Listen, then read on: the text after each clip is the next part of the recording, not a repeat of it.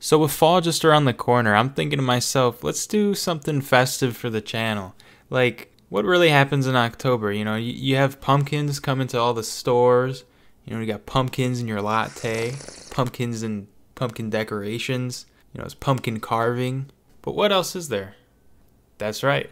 The night of the spook. Spooky, scary skeletons and shivers down your... You know what kind of animals are kind of spooky? Spiders, centipedes, really anything that has more than 4 legs and makes this noise.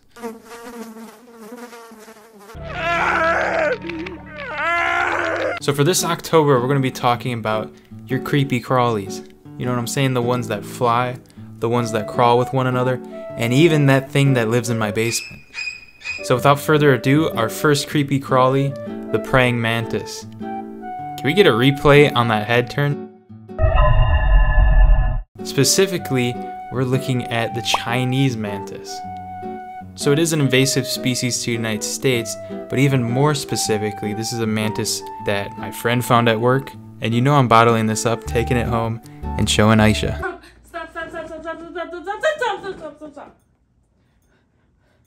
Stop it. He doesn't...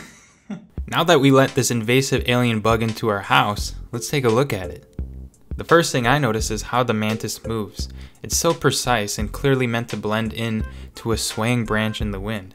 It's almost indistinguishable to a walking stick that I filmed a while back. Without a doubt, mantises have to be one of the smartest insects.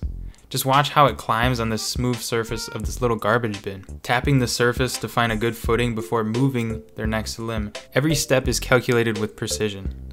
So I just set up a couple new vivariums in my animal room, and Mr. Chinese Mantis really seems to like them.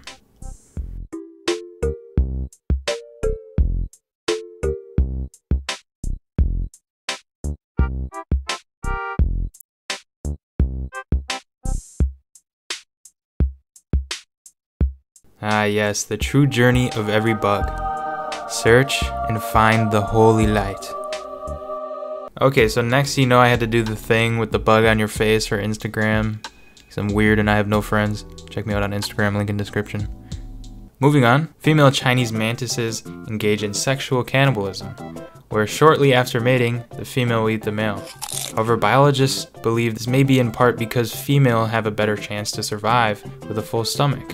And if females are known to lay egg cases that contain up to 300 nymph mantises, the idea is that the species is sacrificing the male mantis in mating to ensure 300 may survive. In cases where food is more readily available, the female may pass up on this cannibalism. And a lot of people don't know this, but several species actually don't participate in sexual cannibalism at all.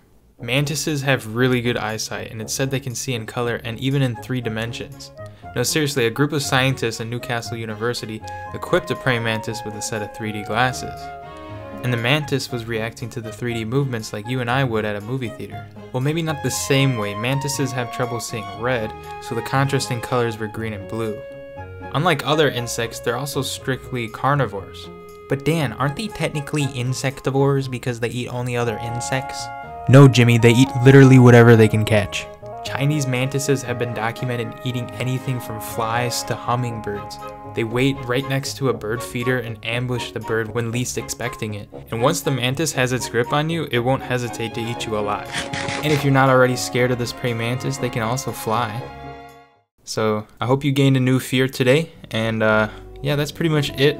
Hope you liked the video. Subscribe if you want to see more of this, and yeah, see ya.